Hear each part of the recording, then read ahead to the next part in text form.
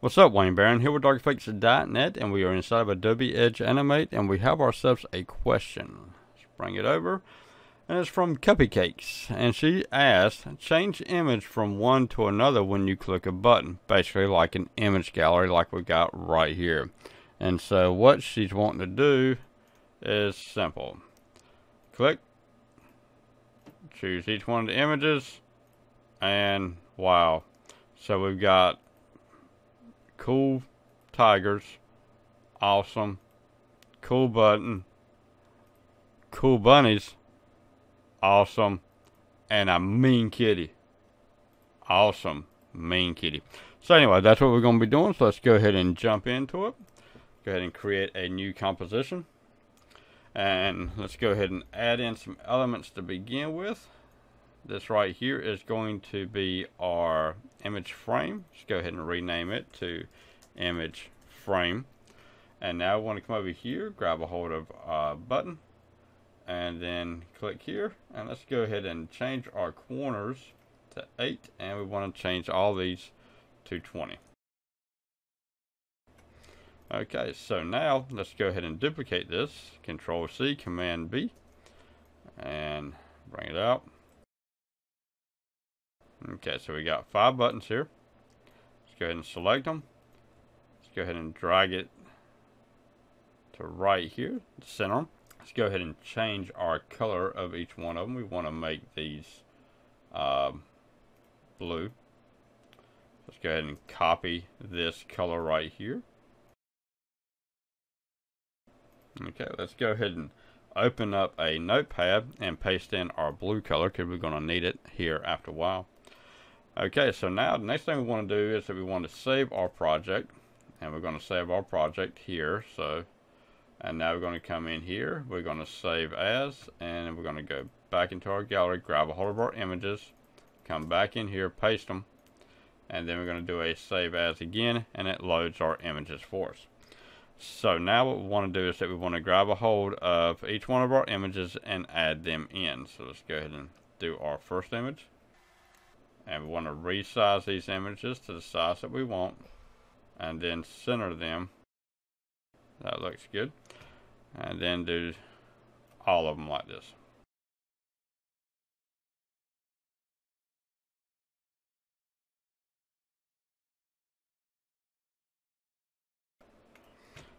Okay, so now let's go ahead and do our buttons first.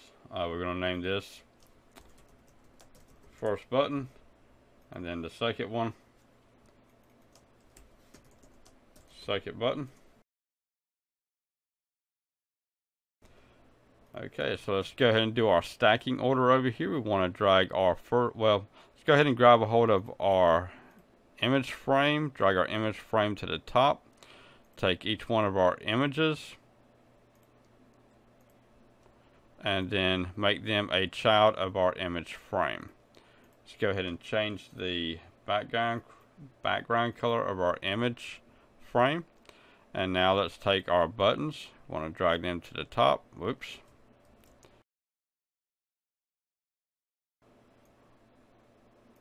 Want our bunny. Okay, so we're going to start off with the awesome, which is this one. Then we're going to go to the next one, next one, next one, next one. So let's go ahead and select all these images here. Drop their opacity down to 0. Okay, so we're going to come out here. We want to have a welcome message. Let's go ahead and type out our welcome message. Welcome to our gallery.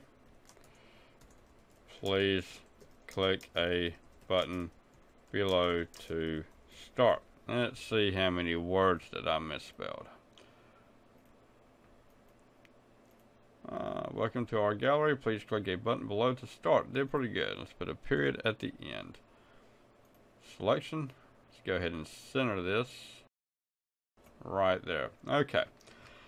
So the first thing we want to do is that we want our welcome to the gallery to fade in. So let's go ahead and let it fade in. Drag right there. Drag back and come here. So now it will fade in. And then we want it to fade out. So with our selection, drag it down to 0. So now we're going to create a label. You can click here, and we want to welcome in, and then come over here, and then Control L, Command L on a Mac, and then we want to welcome out. Okay, so, but we need to grab a hold of our stop, playback, stop, click, and then click here. So now to grab a hold of that stop, Control C, Command C on the Mac, and paste it right there. Okay, so now whenever we run it, it's going to have our welcome screen for us. It's going to load for us. Now you're going to have it to animate on just a little bit longer if you want. Save it. Come over here. Load it.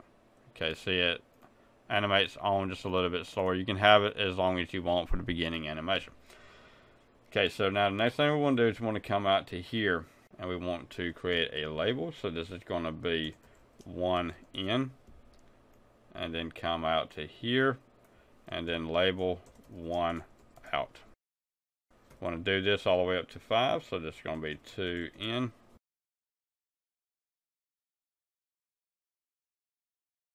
Okay, let's come back here to our 1, and then we want to choose our first image. So it's going to be our awesome image, and then we're going to click here, drag it out, set it to 100. Come over, oops, keep this right there. Come over here to our first button, and then we want to change its color to red. Go ahead and copy out that color. This is our blue color that we pasted inside of our notepad earlier, and now this is our red color. So let's go ahead and choose our blue. Come over here, click, drag this out, choose, well, since we're still on our button, let's go ahead and paste that in back to blue. And then we also want to choose our awesome, and then drop it down to 0. So basically we're going to be doing 2 animations on each label. Let's come out to our 2, and we want to make this a capital T. Okay, so now let's go ahead and click it, drag it out to there, and then choose, okay, now with our bunny selected, let's go ahead and bring it up to 100. And then we want to come over here to our second button, and then we want to change its color to red, and then come out, drag this. Basically we're just going to create the same as we did on the first one.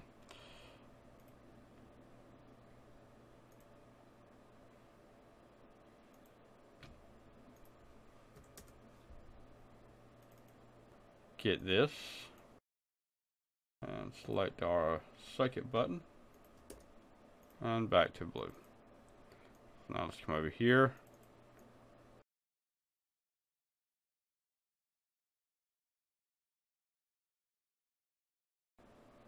so I missed the dad son, so let's drag it down to here, and we are going to change its opacity to 100.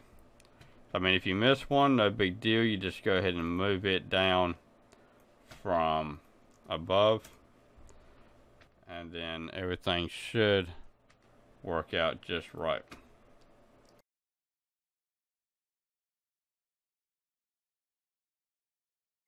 Goes to blue. Okay, so that should take care of all of them. Everything looks good. So now let's go ahead and copy. Control C, Command C on the Mac, and we want to paste them at the end of every one of our animations. You can always go in here and change the animation. Just remember that you got to change it on both of them if it doesn't seem like it's long enough. And then change your stop, maybe stop over. But you had to do it to each and every one of them, but I'm not going to worry about it right now. So anyway, let's go ahead and save that. So now what we got to do is that we got to go in and add some actions to our buttons. So what we want to do is that we want to come in, so a 1 in and a 1 out. but we're just going to do our ends. We're not going to mess with our outs. Our labels are just here so that we know where our out is at for our colors and our opacity. So we're just going to be doing our ends. Let's go ahead and choose our first button here. Click, and then we're going to type in sim.play, and then we want to do 1M. You can simply come down here as well and choose playback, play from, stage, and then basically you're going to get all that, but that's just a few too many steps that I don't want to take right now.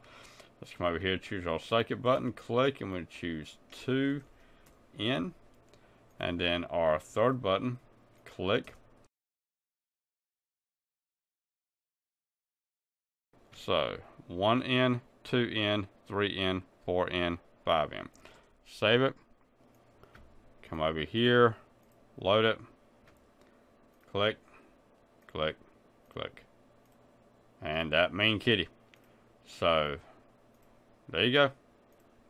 That's all you got to do. It's that simple.